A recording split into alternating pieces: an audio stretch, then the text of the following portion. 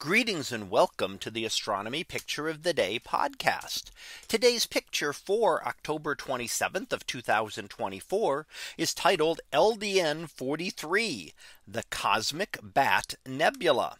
So what do we see here? Well, here we see an image of what might look like a bat flying through space.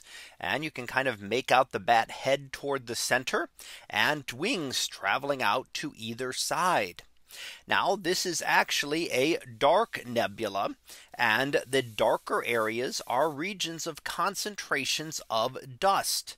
So dusty material is essentially larger bits of material out in space. So it is not as large as particles of household dust that we might see here on Earth, but it is larger than individual atoms or molecules that we normally see out in space. Very tiny grains.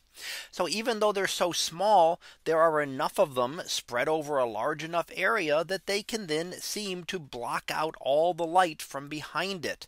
So those regions we cannot see through are not devoid of stars. We simply cannot see through the dust of the bat's wing in order to see those stars. There are just as many stars there as there are elsewhere in the image. Now, the dust tends to do two things to the light of the stars. First of all, it does tend to dim them. So it can dim them or dim them so much that they're no longer visible at all. And it can also redden the light. So if some of the stars you might see around the edge of the dusty areas that are getting through might look a little redder. And that's simply because the dust is very good at scattering out the shorter wavelengths, the blues and the greens, which leaves more red light and gives starlight that actually makes it through that dust a redder appearance. Now we can also see some of the knots regions toward the center, which make up part of the bat itself and the head of the bat. And those are regions where stars have just formed, very recently formed stars, making their way out of the cocoons of dusty material from which they formed.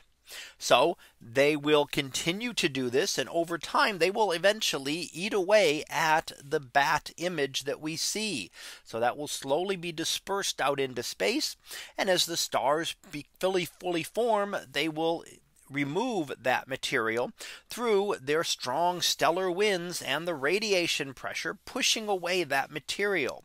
Other stars will continue to form farther out within the nebula until the material has been either exhausted and formed into stars, or has been fully dispersed out into space.